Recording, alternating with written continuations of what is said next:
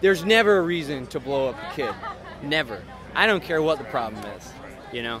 There is never a reason to drop a bomb on a village, no matter what, you know. You explore any and all other means, you know, to resolve a situation.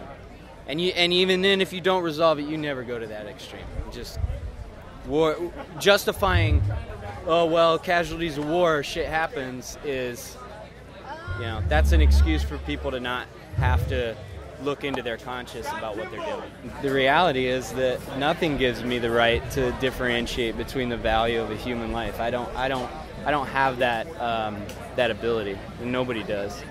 And so, you know, I really, from there, I really began to struggle with what I had done, you know, because at any minute they could say, you know, go to war and, you know, and kill these people, and I'd be legally bound by law to do that. And, you know, I couldn't live with that. When I started to, you know, question what I was doing and started to voice my opinions and concerns, you know, tell people in my unit that I didn't agree with what we were doing, you know, it was hard. And I think I realized that all I can really do is do what I feel is right. Maybe people agree with me, maybe they won't.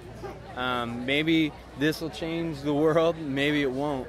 But the fact of the matter is, maybe it'll show some other soldiers. Maybe it'll show some other, you know, soldiers in my country and other countries that, yes, it's okay to want to be a soldier. You know, that's a noble thing.